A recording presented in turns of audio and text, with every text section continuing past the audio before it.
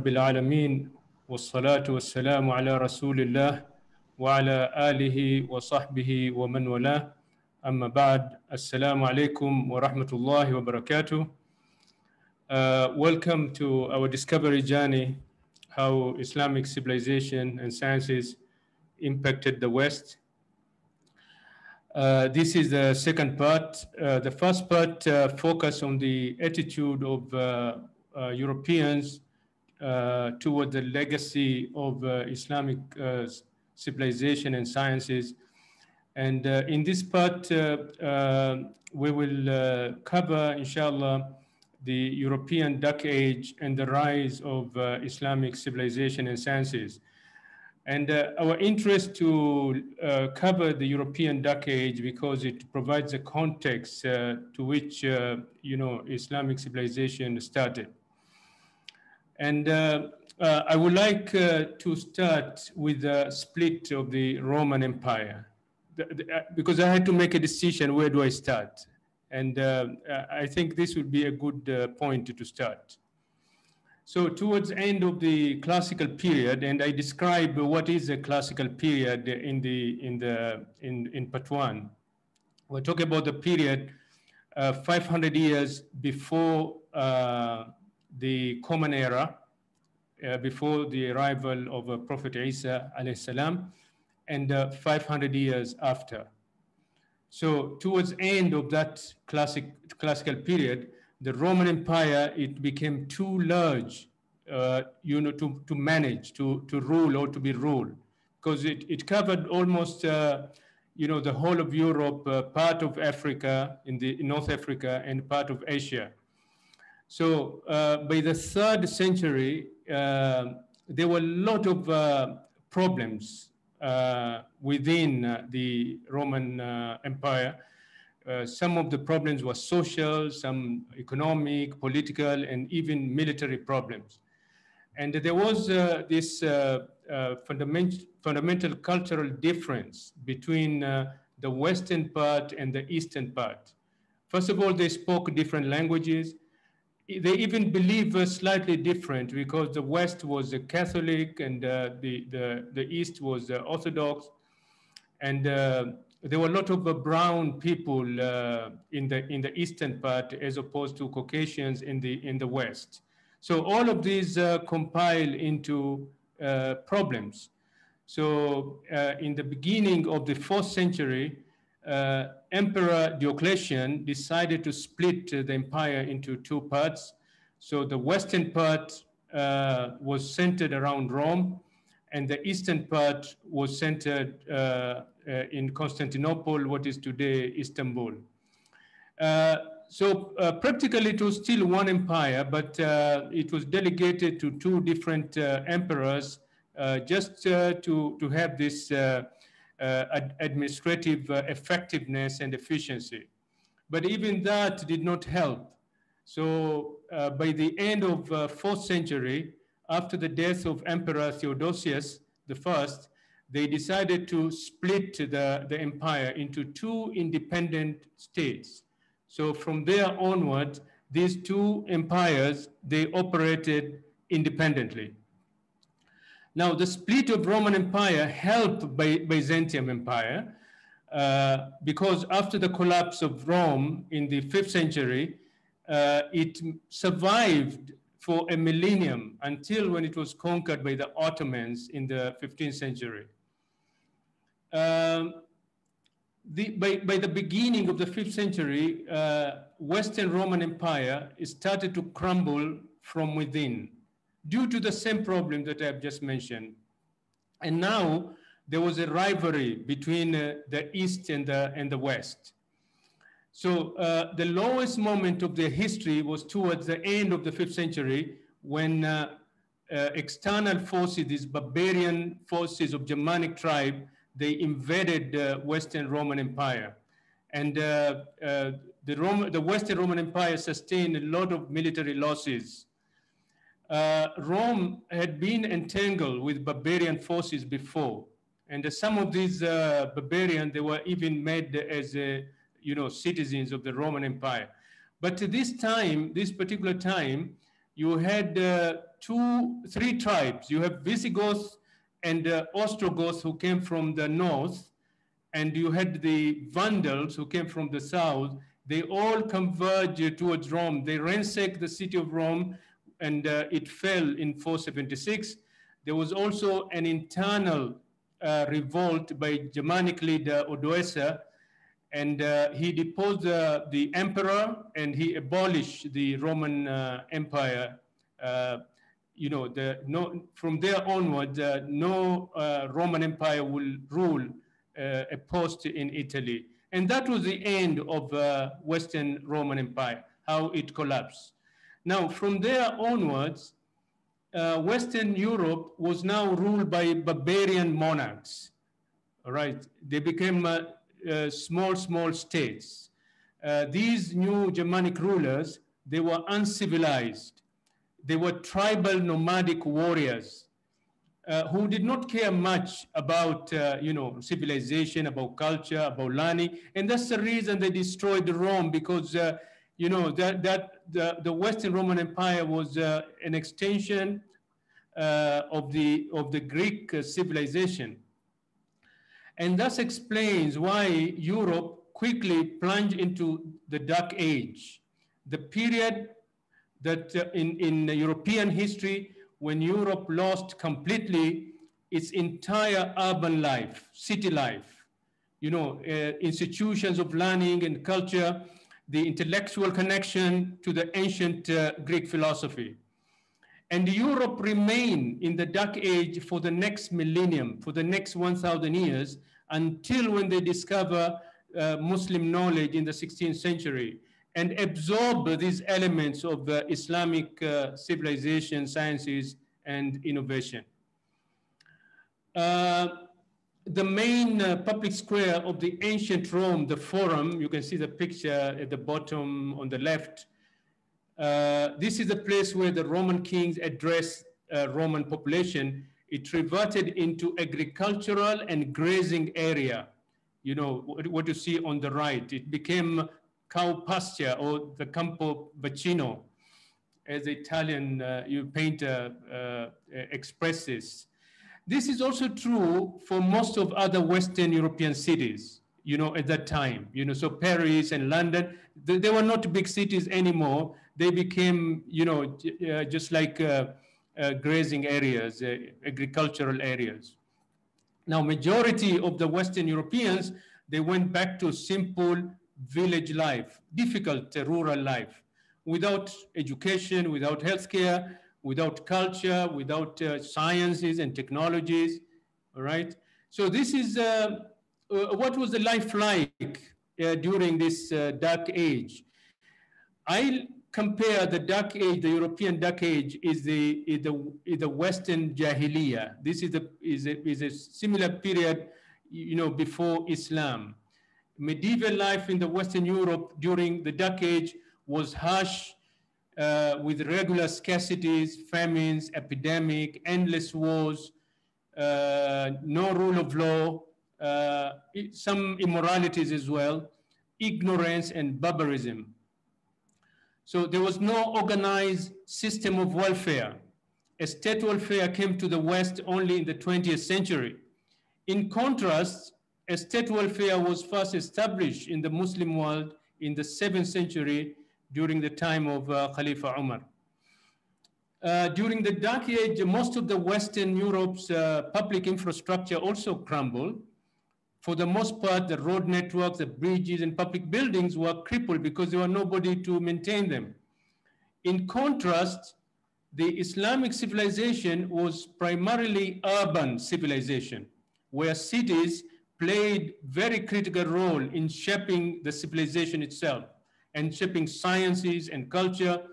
And great Muslim cities enjoy all modern amenities that you can think of, like running water, extensive road network, paved and lighted streets.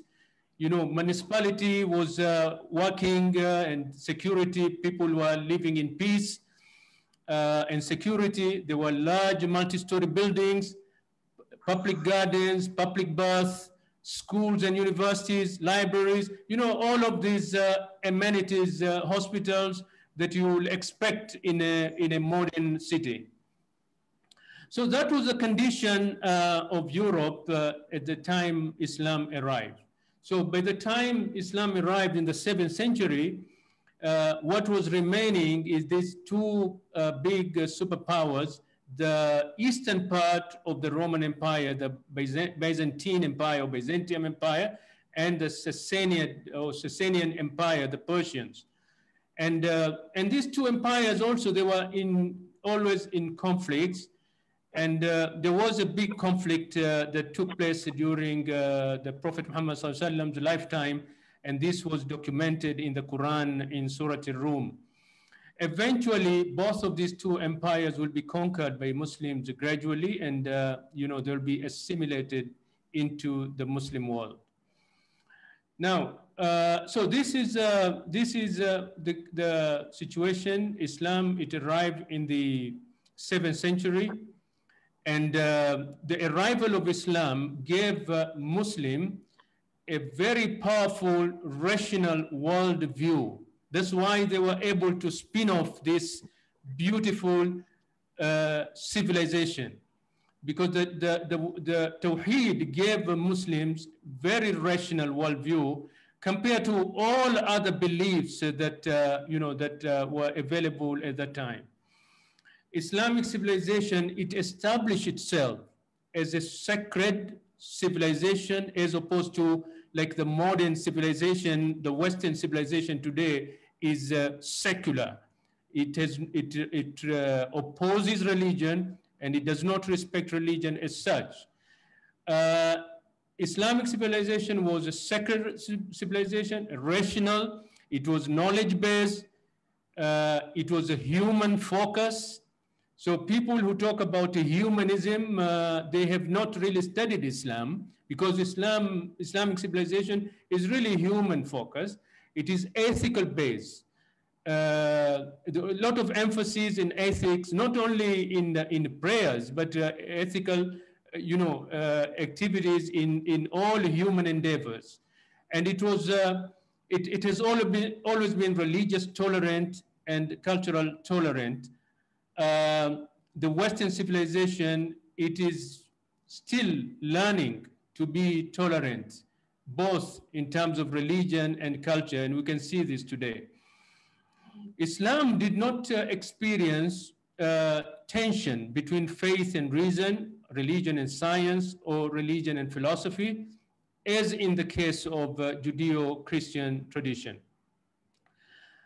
And the Quran not only provided the essential teachings of Islamic principles and values for human salvation. It's not only focused on the akhirah, but it also inspired early Muslims to acquire knowledge and learning, and it gave them the spirit of rational investigation, discovery, and embrace of sciences and innovations. And it was the Quran that infused in the early Muslim the spirit of experimentation, observation, and measurement. And this is the basis of modern science. And it gave them that emotional power to succeed. So when we start to talk about the rise of Islamic civilization and sciences, a good starting point will be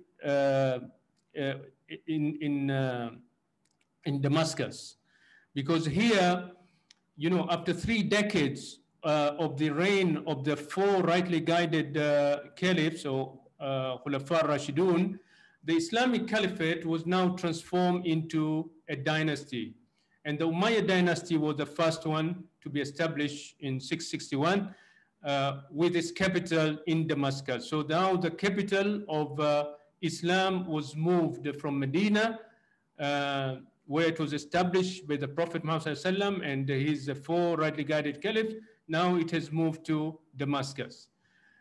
Now, at this time, the Muslim landmass and population under Umayyad, it was large, very large, and it posed some challenges in the way to rule, the Muslim world at that time.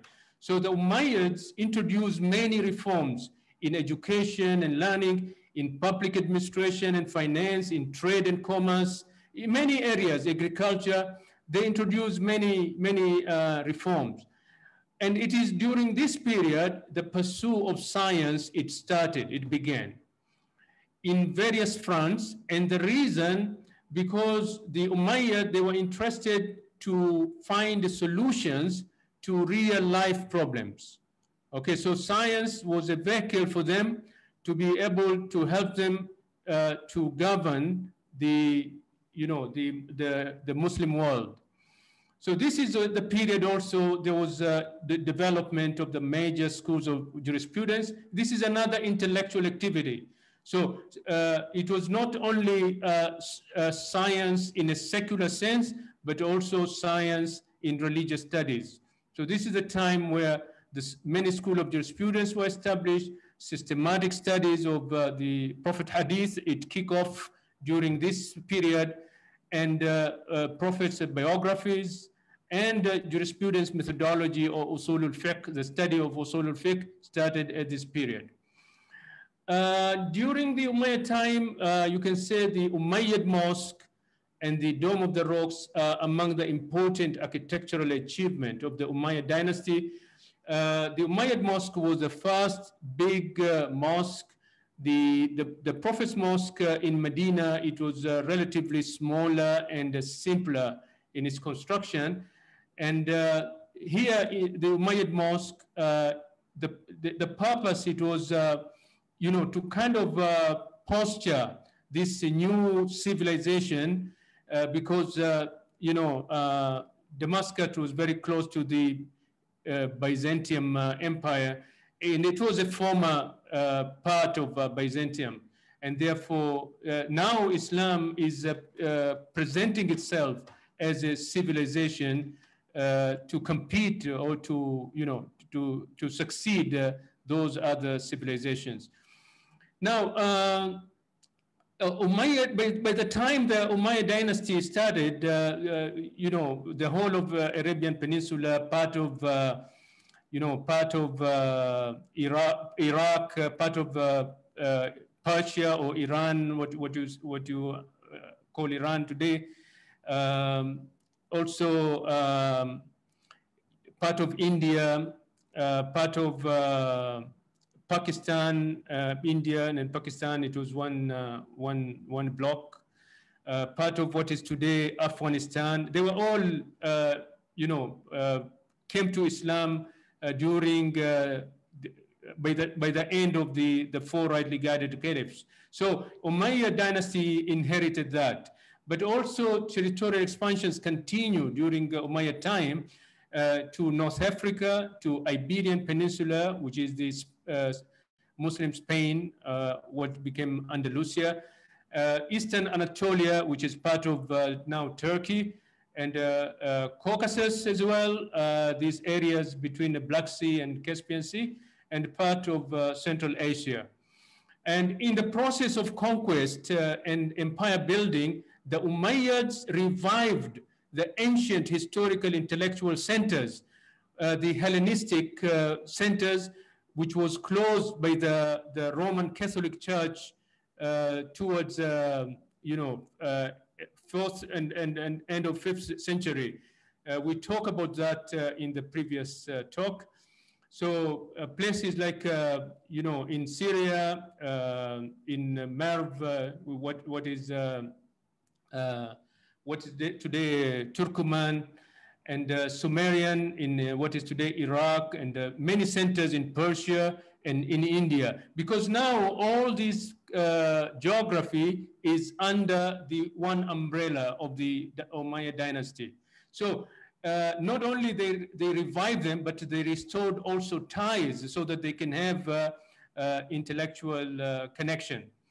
Another major contribution of the Umayyad dynasty to the rise of Islamic civilization and sciences is the decision that was made by Abdul Malik ibn Marwan, Khalifa Abdul Malik ibn Marwan, to make Arabic as the lingua franca of the Muslim world. Okay, because this paved the way to make Arabic as international language of learning and science. So all these important intellectual centers that thrived across the region, from Edessa in Syria to the Iranian city of Jundishapur, Haran in Turkey, okay, and Merv in the Turkmenistan. All of these, they were revived and they started to flourish. And it offering the empire a formidable body of indigenous linguistic skills, philosophical and scientific talent, and knowledge of multiculture. So the Umayyad created that the right environment really to start, the scientific progress. Now, the Umayyad were overthrown by the Abbasid in 750, mid 8th century. And the Abbasid, they moved the capital from Damascus to Baghdad. They built basically a new city of Baghdad. And Baghdad was quite innovative city when it was built.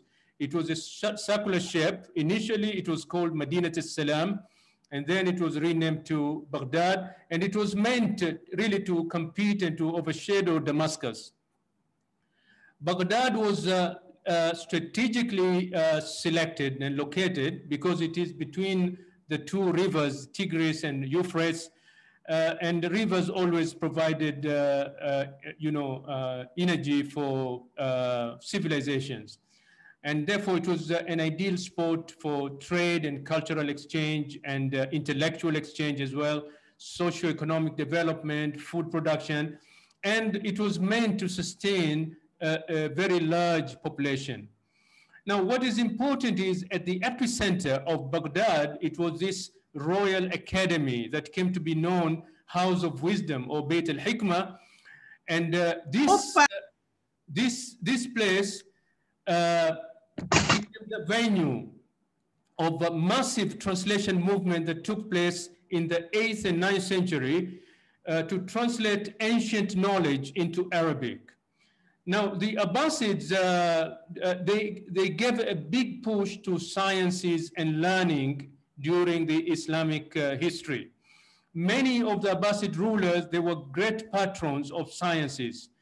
They wanted to create an intellectual culture that rivaled that of classical Babylon and the classical Greece. So the Abbasid really, they had a vision, to develop this civilization. Now, just to highlight a little bit about Beit al-Hikmah, because Baghdad boasted itself with this top intellectual center of that time of the day, the House of Wisdom of Beit al-Hikmah. It is a learning center. It was a brainchild of Abbasid rulers, as I said, but it grew very large during the time of Khalifa al-Mamun in the early 9th century. And Mamun, he brought and supported financially the top scholars from all over the Muslim world. He picked them, in the ones who were in Syria, in Persia, in India, everywhere. And he brought them in one place, and he kept them under one roof. And the center was also augmented with whatever that they needed in terms of resources. There was a huge multilingual library, and there was a huge astronomical observatory center as well. The center was drawing manuscripts from all ancient civilization, from Greek, from Persian, from Indian, civilization, from Chinese, in various fields.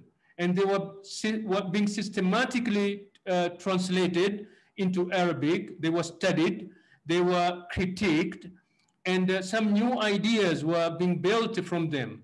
Now, some of the famous Greek works, like Ptolemy's astronomy, or Galen's and Hippocrates' medicine, Euclid's geometry, Pythagoras, and some of these philosophers, Aristotle and Plato, all these works were now available in Arabic. Not only they were available in Arabic, but they were critiqued as well. They were writing commentary on this work. And just for you to appreciate, the translation work, we're not talking about linguistic translation only, because you know, any one of us who is bilingual, let's say, if you speak English and Arabic, and if you are given a manuscript of medicine in English, and if you are asked to translate into Arabic, if you didn't have a medical background, you will not be able to do it. All right, it's not possible because you will not make sense the concepts, you will not make sense the terminology. So this translation work is, because the word translation sometimes simplifies it, is much, much more than that. Now, scholars at the House of Wisdom accumulated the greatest collection of world knowledge. It means that they had much better world view of this knowledge because of, you know, they could see the differences. You know, they look at data that was collected from the Indian, you know, sources as opposed to the Persian sources or to the Greek sources, and they could make out the difference. To some extent, I think they had to start from zero because with all these differences, they had to start fresh. And this, whatever that they did at that time, whatever they accumulated at that time, it really became the foundation of modern sciences and modern world. Now, as time went on, the centralized authority of Baghdad devolved to new independent centers of power and learning across the Muslim world. Institutions of learning and research, they sprang up across the Muslim world to rival each other. Knowledge seekers from all over the known world, they benefited from learning hubs. You know, there were so many hubs, you know, Baghdad, Damascus, Bukhara, Fez, Shiraz, many places, all right? Polymath figures, these are intellectual thinkers who specialize in multidisciplines, such as Al-Kindi, Farabi, Ibn al-Haytham, Al-Biruni, Al-Khawarizmi. They shone like stars in the sky with new ideas and innovations. And Baghdad itself, it became a cosmopolitan, modern metropolis and a center of learning and culture with plenty of wealth and opportunities. And it attracted, you know, a lot of talents from all over the known world. By the 9th and 10th century, if you wanted to read classical Greek works, for example, you know, such as the work of Aristotle and Plato, or Ptolemy, or Galen, or Hippocrates, you could not do it in Europe because it was not available. It was only available in Arabic and in the Muslim world. Most of whatever that was remained with the, you know, Greek manuscripts, they had already vanished in the West. So if they wanted to read, they need to go to the Muslim world and they need to learn Arabic in order to learn this. So all the intellectual activities on all areas, philosophy, astronomy, medicine, you know, and sciences in general, they were going on in the Muslim world and they were conducted in Arabic. And Arabic became the international language of scholarship. The Abbasid period probably represented the Muslims' golden age in terms of intellectual activities, sciences, and innovation. And it was also a good, modern, prosperous living as well. Just to quote a 13th century Arab historian and geographer, Yaqut al-Hammawi, he wrote this. He said, the city of Baghdad was covered with parks, gardens, villas, and beautiful promenades, and plentiful supplied with rich bazaars and finely mosque and baths, stretched for a considerable distance on both sides of the river. Now, in the early 10th century, there was a group of Ismailis from the Shia school of jurisprudence from North Africa who declared Abdullah al-Mahdi or Ubaidullah as the new caliph. And Abdullah al-Mahdi was claimed to have descended from the Prophet's daughter Fatima, for which reason they called themselves Fatimids. So this is the establishment of Fatimid dynasty. By middle of 10th century, they directly challenged the authority of the Abbasid, and they seized Egypt which was once very important economic and cultural center of the Abbasid.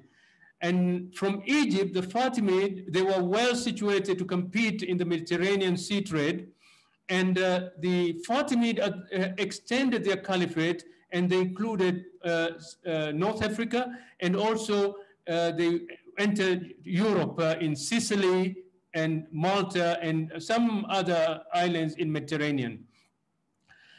Palermo, which is the capital city of Sicily, it became a vital Muslim city and intellectual hub in Europe, in the same way as Cordoba became in Andalusia, and we'll talk about the Andalusia, inshallah. That will soon be another important point of contact with the West. The Fatimid also established a new city of Cairo. The Arabic word for Cairo is victory, which gave them the resource of the agriculture of the Nile Valley to draw upon. Cairo was built as a large and modern city with good city planning when it was built, robust infrastructure, and busy bazaars. They had very liberal policies and a lot of cultural activities. The Fatimid built the world's second university in the 10th century, towards the end of 10th century, Al-Azhar. The first one was built in Fars by a lady, Fatima Al-Fihri. We'll talk about that when we have a talk about education. Soon it became an important center of learning in the Islamic world for both religious and natural sciences. Now, under Fatimids, Egypt enjoyed enormous prosperity, primarily because of the lucrative trade between Mediterranean and Indian at that time. So Cairo soon it rivaled the capital of Baghdad, the Abbasid capital of Baghdad. And also these Fatimid rulers, they practiced luxury living, and they triggered a renaissance in the decorative arts. And you can see that in Egypt, in the city of Fustat. It became a major center of production of pottery, glass, crystals, metalwork, ivory and wood carving, and textile factories. And the artwork from this period exemplified the creativity and ingenuity of Fatimid craftsmen. When I was researching this, you see this this glass pot, the picture of the glass pot. This from the Fatimid dynasty. It was sold in England for £2.2 million. Amazing. The Fatimid dynasty was defeated in 12th century, early 12th century, by Salahuddin al-Ayyubi. Now, this is a map of Fatimid dynasty at its peak, and the purple, it shows the areas extended for Fatimid dynasty. At some point, they even took part of the Arabian Peninsula, and you can see the Sicily over there in Europe. But what is interesting is you need to remember these three dynasties, they were coexisting simultaneously. The Abbasid, which is centered in Baghdad, and there was Umayyad Caliphate dynasty in Cordoba, in Andalus, all right, centered in Cordoba. They kind of existed at the same time. The Palermo in Sicily was a very important Islamic intellectual hub. I already said that. Later, it became a venue for transfer of Islamic knowledge, sciences, and innovation to the Western Europe through personal contacts. Also European, they used to send the people there to study, so study scholarship, and through translation centers. The fall of Sicily to the Norman kingdom in the 12th century, it followed Andalusian pattern. The Norman dynasty that ruled over southern Italy, they took the opportunity to invade the island in 1052 when they saw weakness in Sicilian Muslim, and they saw division among themselves. and they could not defend the island, and they could not get support from North Africa, because in North Africa also there was a preoccupation with some kind of tribal wars or civil wars.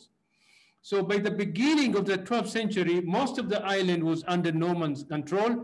Palermo, it fell in 1072, Syracuse in 1085, and this coincidentally, it also, there is Andalusian city of Toledo, we'll talk about it, very important. It fell to Castilian kingdom. Most of these attacks, actually, they were coordinated. And the final outpost of Islamic control in Sicily is this city of Noto, which fell in 1090. Like in Andalus, a Muslim population continued to live under Christian rule, and treatment of the Muslims was dependent on the aims and temperament of the Norman kings in power at that time. And the reign of Roger II was particularly considered as the most tolerant, because Roger II was considered much more appreciative to Islamic civilization. Some people, they will consider him a friend of Muslims. Now, when the Umayyads were overthrown by the Abbasid in the mid of 8th century in Damascus, there was one Umayyad Amir, Abdul Rahman I, who managed to escape to South Spain. And he established an independent Umayyad Caliphate in Cordoba in 756. So Andalusia under the Umayyad excelled in intellectual fields as in other Muslim centers of learning in all areas, you know. And Andalusia also produced many polymaths, you know, thinkers with multi-disciplines. So you had people like Zahrawi, who was the father of medical surgery, Ibn Hazm, Ibn Rushd, Zarqali, who was an astronomer. The Umayyads in Andalusia, they lasted until 1492, during the last Reconquista. Okay, and Reconquista is to reconquer. You know, this is the word they use, Spanish, to reconquer, because they felt the Muslim conquered Spain, and therefore they need to reconquer. So 1492 is the fall of Granada to Isabella and Ferdinand, and it followed Inquisition, which drove the last Muslim out of Spain. Inquisition is a process the Spaniard, the Christians, they used to convert by force Muslims, or the acts of violence, they killed them, and if they resisted, they drove them out of Spain. And Spain became illegal to be a Muslim from 15th century until a relief came in the 19th century, 20th century. You know, in between, it was illegal to be a Muslim in Spain. Now, the Great Mosque of Cordoba, Alhambra Palace, and Medina al-Zahra are among the most architectural achievements of Umayyad in Spain. And when we talk about the contribution of Muslims in area of architecture, we will visit these monuments again. Baghdad, the 9th century Baghdad and the 10th century Cordoba, they were considered like wonders of the world at the time. You know, considering Europe is in the Dark Age, Baghdad and Cordoba, they were the most civilized cities in the world, wealthy, trendy, and magnets to intellectual and cultural minds. So when rulers of these barbarian rulers of France and England and Italy, when they need a consultant or a surgeon or an architect or even a dressmaker, they will contact Baghdad or Cordoba. In the same way today, many of Muslim countries, when they want expertise, they will go to the West. Life in the 9th and 10th century Baghdad and Cordoba was a pleasurable experience, and we have a lot of writings, you know, that explain how the cities were and how life was. The cities were well planned. They were built in stone houses and palaces. They had the lighted paved streets. They had running water. There were plenty of universities and huge libraries. When libraries were, the idea of library and bookshop, it was non-existence in the West at that time. Hospital as well and pharmacy. These things didn't exist in the West. All right. They had to learn this from the Muslims. So even garbage was collected on regular basis, and some areas they had underground sewage system. Yeah, even today in this time, there are many places here that we don't have underground sewage system. So this is showing the map of the Caliphate of Cordoba. The green area is the Caliphate of Cordoba, and the top area, these are different tribes, Christian tribes from the north who are independent because they resisted Muslim conquest or opening. Unfortunately, the Caliphate of Cordoba did not last for very long. It lasted for 250 years, and it collapsed in 1031. And the reason it collapsed because of internal conflicts, as usual. Muslim, always don't agree with each other. The Caliphate of Cordoba, it split into 24 taifas, city-states. And these city-states were very weak because they were overstated as states. They could not, most of the time, they could not defend themselves independently. So the breakup of the Caliphate, it weakened the Muslims and provided ideal condition to the Christians of the north to grab Muslim territories. And as they grab territories, of course, they grab the Muslim knowledge as well, because they will take the universities, the institutions, the industries, and all that other facilities.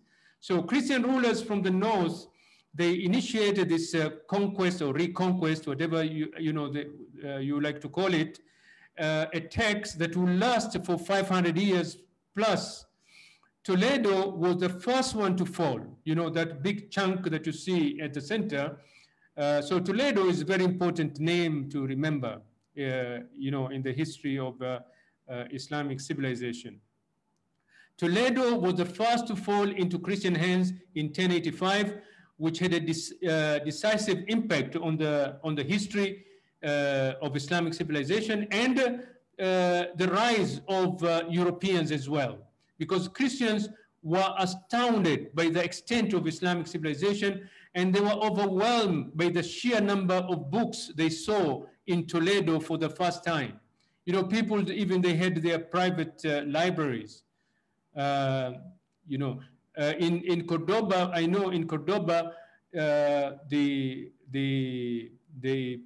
rulers, they had a library so big. When you look at even by today's standard, the library was so big. We're talking about close to 1 million books at that time. And we're talking about a time when there were no printing press, there were no desktop publishing, there were no Xerox machine. These books, they have to be copied by, each copy has to be written down by hand. So the Reconquista, as I say, this was a period in history of Iberian Peninsula of about 500 years, from the fall of Toledo, 1085, to the fall of the last kingdom, Nasrid kingdom of Granada in 1492.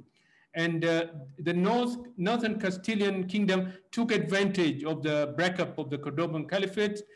So constantly they were taking the Muslim territories. And as you can see, these pictures, if you look into the top picture from the left, by 1031, look at the difference, the contrast between the yellow region and the green region. As time unfolds, the green region, it was marginalized until by 1300, in the 14th century, the beginning of 14th century, what was remaining is only Granada, and even Granada, it fell in 1492. Okay, so as northern Castilians gained Muslim territory, they also gained Muslim knowledge and learning institutions, books and libraries, innovations and research centers and industries and crafts as well. All right. So Toledo is very important because Toledo is the real birthplace of Renaissance or European Renaissance. It's not Italy, it's not Florence, as the Europeans claim. The real birth or place of European Renaissance, it was here in Toledo, because here the Christian West, they knew the significance of Muslim learning and sciences, and their eagerness to appropriate Muslim knowledge, it began in this 12th century after the fall of Toledo. So reconquista of Muslim lands and requisition of Muslim knowledge, it went always hand in hand. And there was a massive translation movement of Muslim scientific and philosophical works from Arabic to Latin, which took place in Toledo in the 12th and 13th century.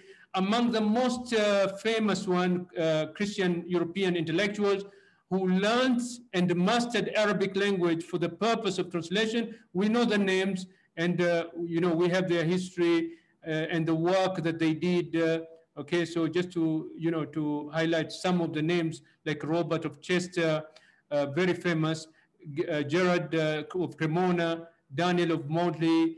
These are all known if you Google, and you can read their histories and what they have done.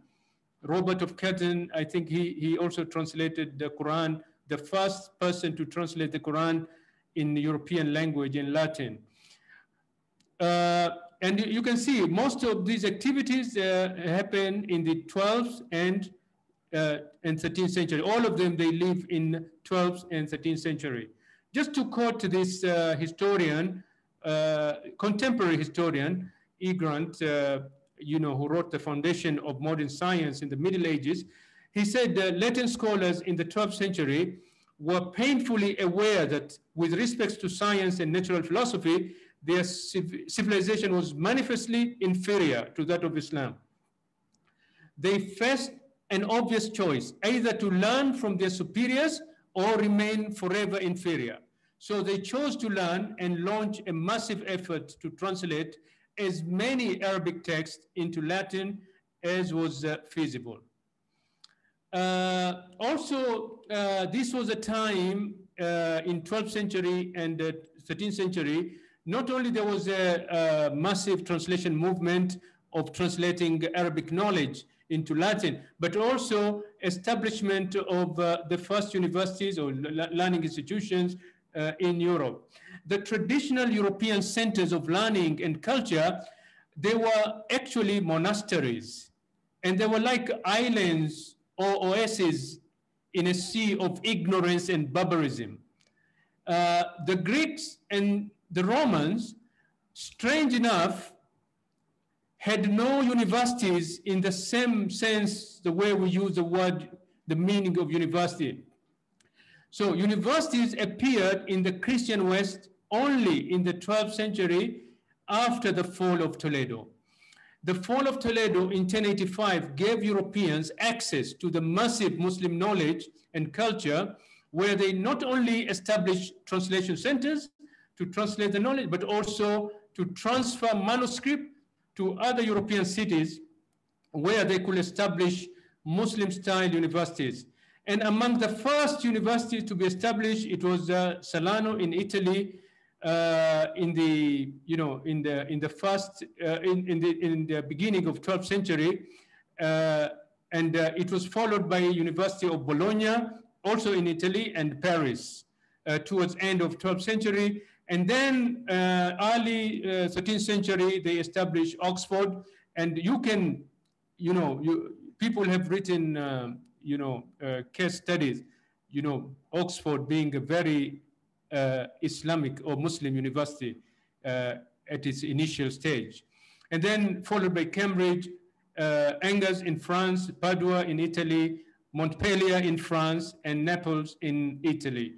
Naples was established by Roger II when he sought help from the Muslim to establish that university. Most of these universities, they will teach initially Islamic sciences, and they will teach Arabic, almost all of them, because that was the only thing that was available at that time.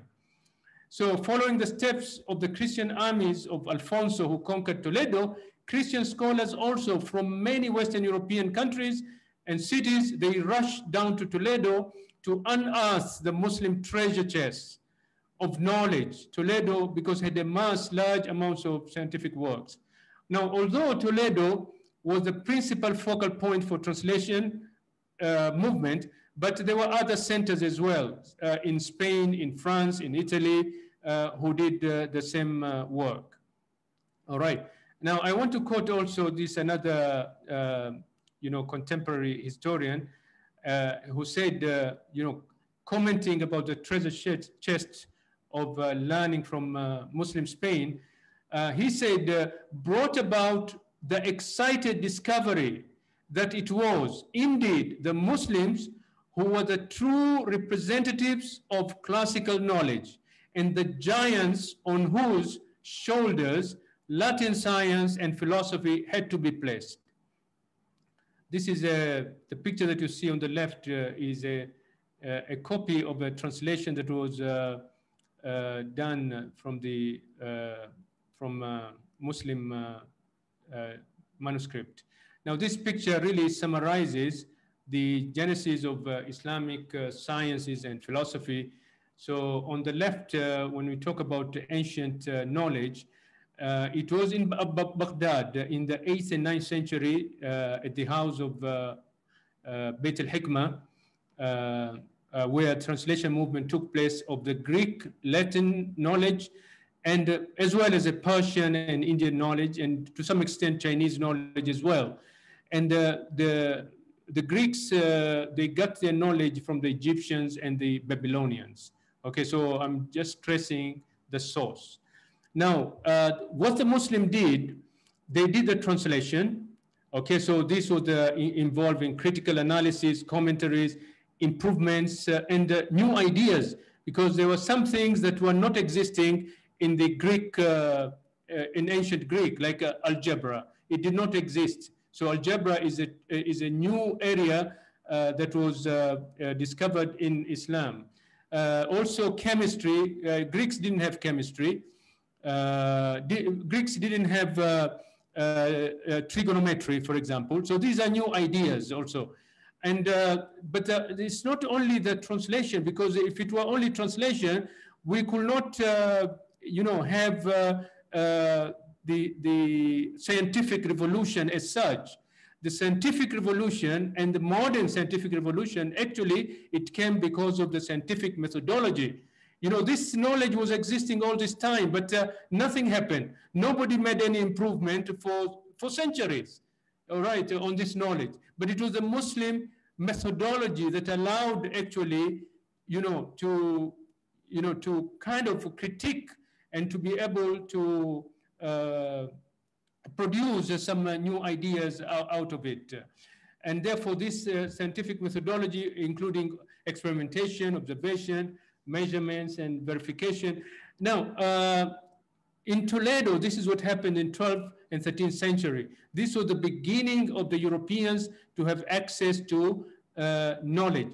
And at this point, Europeans always they talk about the ancient knowledge as if the ancient, directly gave them the knowledge. But that was totally a different thing now, because this is not just the ancient knowledge. This is ancient knowledge with commentary, with improvement, with new ideas, but on top of it, with a scientific methodology. So I wanted to give this idea of like two bridges. The European, they had to cross two bridges. The bridge of translation and also a bridge of scientific method. And actually, we could put three bridges, also a bridge of new ideas. So the medieval Europe, they kind of struggled with this knowledge, but they didn't have yet, they didn't master it and have the confidence until in 17th century. So in 17th and 18th century, this knowledge was also translated into modern European languages. And the period between A and B is 500 years. And between B and C is another 500 years. And therefore, you're talking about between A and C, 1,000 years, a full millennium. We mentioned this in the previous talk that I'm running out of time. I hope, Dr. Yusuf, you can give me 5 minutes. Uh, it's we mentioned that uh, the classical knowledge, it was not, it is a pre-scientific in a sense, because it was not really science as such, it was natural philosophy. Because the Greeks, they were theoreticians and the philosophers, but they were not experimental scientists. And experimental scientists is really an invention that came from the Muslim. And the Muslim, if you read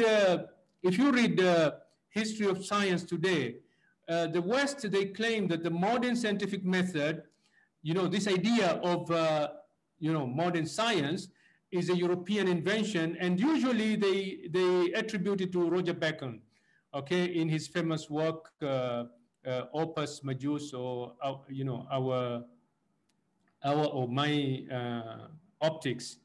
And then they also mention about Francis Bacon and René Descartes. But actually, the West pretends to be blind of the pivotal and original works of Muslim scholars in the field of scientific method and epistemological criticism that preceded the Renaissance for at least 500 years. And I can just cite some of the works, like Ibn al-Haytham. He wrote Doubts on Ptolemy. Zakaria Razi also, he wrote something on Doubts on Galen. Ibn Sina, he wrote on Demonstration or Al-Burhan. Al-Ghazali, he wrote Al-Munkid bin Al-Dalal, or Deliverance from Error. And Fakhruddin al-Razi also. So this idea of, intellectual doubts as a source, as a way to get knowledge, as a source of knowledge, it was not European. They took it from the Muslim. If you just look into the profile of Roger Bacon himself, the one that they attribute, this idea to him. Now, Roger Bacon lived in the 13th century. And he was known in the West as being the most enlightened person of the medieval period in Christian Europe. But historians, they recognize him also as being a promoter of Muslim sciences in Europe. Not only promoter, but implementer as well. And if you look at his profile, he studied Arabic, and he studied Arabic sciences from Oxford and Paris, because at that time, in Oxford, in Paris, the only thing that you could study in terms of science is Muslim science, Arabic sciences, all right? And you needed to study Arabic because the manuscripts also, most of the work you will need to access in Arabic. So, and Bacon also concluded his studies in Cordoba. He went to Andalusia. Now, when he came back, because the church was very hostile to rationalism at that time, Bacon had to undergo imprisonment, like other famous, European thinkers.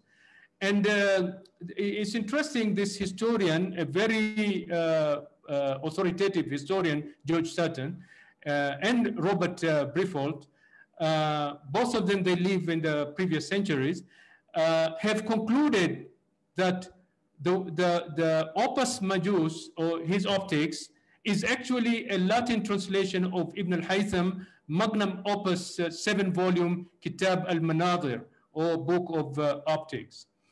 Now, today, most of the European, they will attribute optics, all right, to Isaac Newton. All right, if you pick any physics books, this is what it tells you. And to that matter, even Muslims, they kind of believe in that. But nobody talks about Ibn al-Haytham, who investigated virtually every aspect of light, every aspect of human sight, mirrors, lenses, even the idea that lenses can magnify. It was already established by Ibn al-Haytham.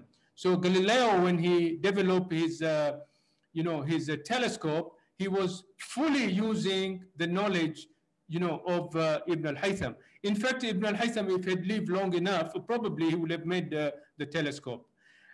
This is similar we find in other areas. For example, Some of you who might have studied this in physics, Snell's law, which is it gives you the law of refraction. Many physics books today, or all physics books, they will attribute this to Snell and to Descartes. But in fact, this same thing you can go and read, you know, from the work of Ibn Sahal, who died in 1,000 years, and this work was done in end of 10th century, and exactly, you know, he established this ratio or this relationship. Ibn al-Haytham, he wrote 92 works, 60 survive, 16 on optics, of which 11 survive. And the book of optics is only one of them. There were many conflicting theories of optics that were inherited from the ancient Greeks, but Ibn al-Haytham, through meticulous experiment, he dispelled all of them. And Ibn al-Haytham optics work was holistic because he not only studied in the optics, but he also involved geometry, anatomy, eyes anatomy, physiology, color, visualization, brain function. He also included work from the previous, thinkers as well. In all his books, he meticulously described the experiments he conducted. So he's the first one to conduct experiments. The specific designs of equipment he used, and his observations and his conclusion. And his book, of course, was translated into Latin in the 12th century. This is a list of the books on optics, and the one in red, these are one that have disappeared. How do we know this? Because we make a reference from bibliographer Ibn Nadim, Fihrist of Ibn Nadim. He listed all the intellectuals who published in the 10th century onwards, and you can see that Ibn al-Haytham 7-volume magnum opus, Kitab al-Manadir, was read by all of these Europeans, Renaissance thinkers, and it is the basis of their work, both their work on optics and their work on scientific method. And I'm not going to read this, but Ibn al-Haytham, it just gives you an indication that, he studied all the aspects of vision, of optics. This is he was honored by this guy, Johannes Hevelius. He wrote this book that is called Selenographia, which basically it gives the surface maps of the moon and diagrams of the moon, the craters. This is on the right. This is one of the page inside the book which shows the craters. He honored Ibn al-Haytham and Galileo, but look at what he does. If you look at closely on the platform where Galileo, who is on the left, it's written Al-Hasan because his name actually is Abu Ali Al-Hasan Ibn al-Haytham. So Al-Hasan is a Latinized name of Ibn al-Haytham. And there is a picture of a brain, and underneath he put it rational, meaning Ibn al-Haytham, he represents reason. But Galileo, he used the reason of Ibn al-Haytham, and he produced an instrument, and he represented it with the eye as a sense. So to end the talk, Ibn al-Haytham was the first scientist ever, the father of scientific method, which make him the father of modern science. And he was definitely the father of modern optics. Now, at last, in 2015, United Nations body of UNESCO, they honored Ibn al-Haytham for his immense contribution in the field of optics and physics. When they celebrated the Year of Light, 200 countries, they voted for his recognition and honor, which came after 1,000 years. And this is a quotation of from Ibn al-Haytham's book, Doubts on Ptolemy. listen to what he says, because shows that he established the scientific methodology 1,000 years ago. The seeker of truth is not one who studies the ancient writings and puts his trust in them, but rather the one who suspects them and questions what he gathers from them. The one who submits to argument and demonstration, and not the saying of human beings, which are subject of all kind of imperfection and deficiency. Thus, the duty of the man who investigates the writing of scientists, if learning the truth is his goal, is to make himself an enemy of all that he reads, applying his mind to attack it from every side. He should also suspect himself as he performs his critical examination to avoid falling into either prejudice or leniency. Shukran wa jazakumullah khairan.